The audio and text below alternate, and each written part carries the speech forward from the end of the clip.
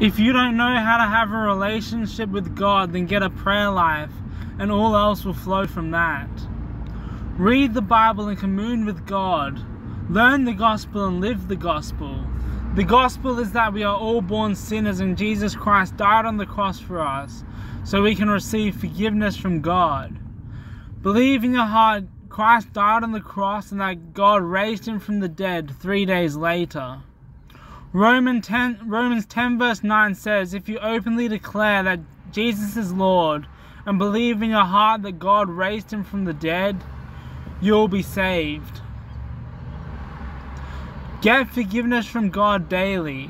Truly commune with him. Be transformed by God daily, which means coming to him daily.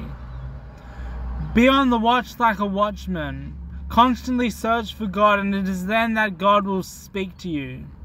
Come to the river of life, which is Jesus.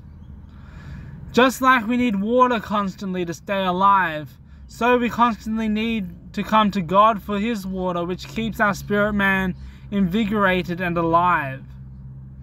Just as you need forgiveness from a friend if you hurt them in any way, so you need forgiveness from God when you hurt him in any way. This betters your relationship with him. The Amplified Bible puts John 3:16 very nicely.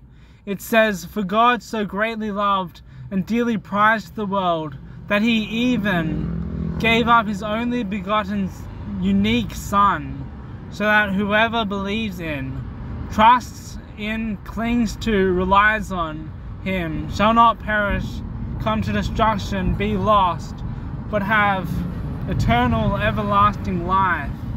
We need to put our trust in him and what he did on that cross. It is by doing this that we are saved.